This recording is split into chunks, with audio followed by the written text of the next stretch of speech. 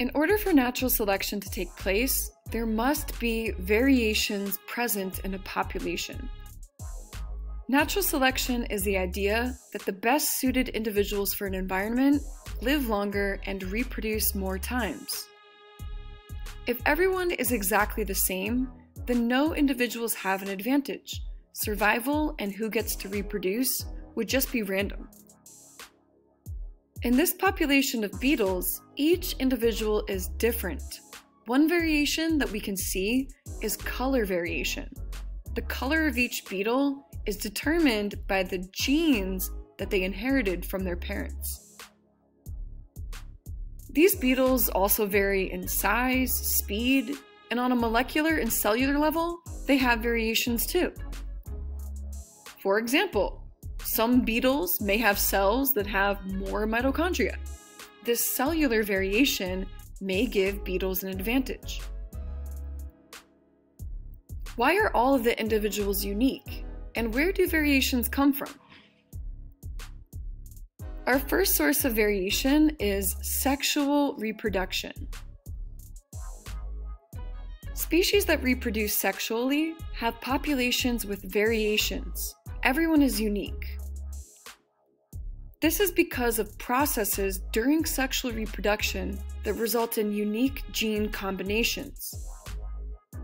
The two key events of sexual reproduction are meiosis and fertilization.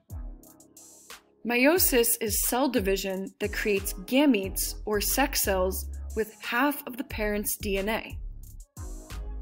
Each gamete produced gets a unique half of the parent's genetic material due to a process called genetic recombination. Every gamete that's produced is different. Because there is genetic variation in the gametes, each offspring produced will be different. The joining of sperm and egg is called fertilization. Fertilization results in a new cell called the zygote.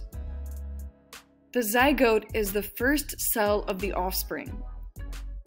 The zygote has a unique combination of its parents' genes, which will determine the offspring's traits.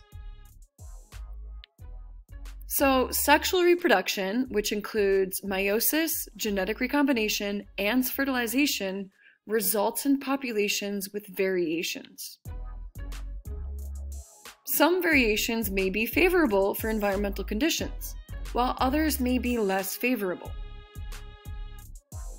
These variations are acted upon by natural selection. Well, now you must be wondering, if variations are necessary for natural selection to take place, then how do asexual species evolve? Source of variation number 2 is mutation. Random mutations lead to changes in the genetic code. A mutation in a gene can lead to a new trait. Such new traits could result in an advantage or a disadvantage, leading to natural selection.